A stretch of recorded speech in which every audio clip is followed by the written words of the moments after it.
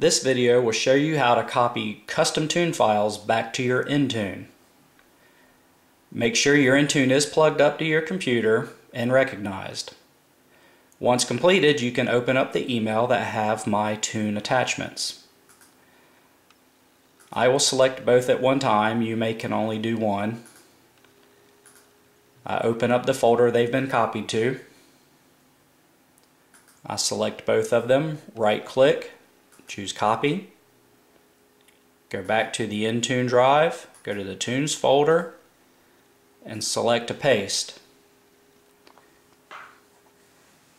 It will take about 10 seconds per file to copy into the Intune. You'll see a prompt on the tuner that shows that this has been completed.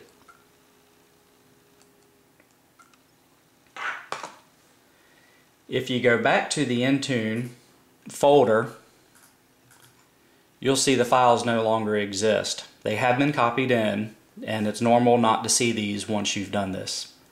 After this process is completed, you can take the Intune back to your vehicle and load in the custom tune.